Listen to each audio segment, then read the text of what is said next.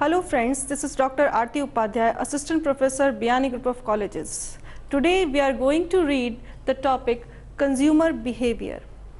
The topic consumer behavior, we can split it into the two parts. It can be utility analysis and indifference curve analysis. So the utility analysis approach is given by Professor Marshall, very renowned economist. And the utility analysis is split into the cardinal approach. It is the cardinal approach analysis. Why we say this is cardinal approach? Because Marshall takes Marshall measures utility into the utils, or he gives the utility into the 1, 2, 3, 4. So that's why we say this utility analysis, the cardinal approach analysis also. Today we will discuss about utility analysis only, and later on we will discuss indifference curve. So we come to the point to utility. The utility is a psychological concept. And the utility is the power to satisfy human want.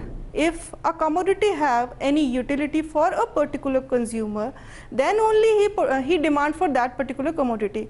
If the product or the commodity is not useful for the consumer, then he'll definitely do not demand for that commodity. So there must be utility into the product so that a consumer can purchase it.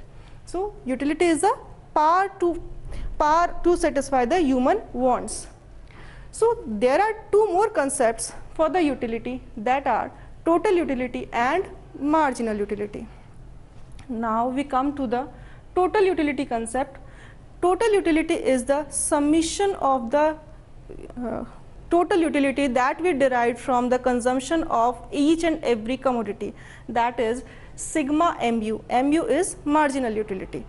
So, or we can say that total utility is the summation of mu of one commodity, mu of second commodity, and so on, mu of n commodity.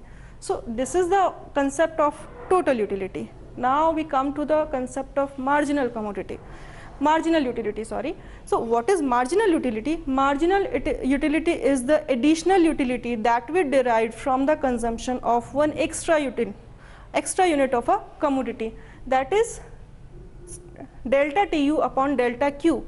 Now delta Tu stands for the change into the total utility that derived from the change into the quantity of a particular commodity. So delta Q is what? Delta Q is the change into the consumption of a particular commodity, and delta Tu is the change into the total utility that derives from that consumption of that particular commodity.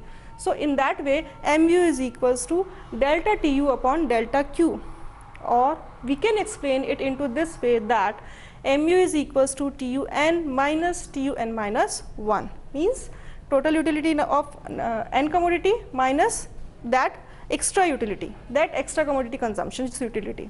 So in this way, this is the concept of utility. Now there is certain relationship between total utility and marginal utility that we can discuss it on the another lecture. Thank you.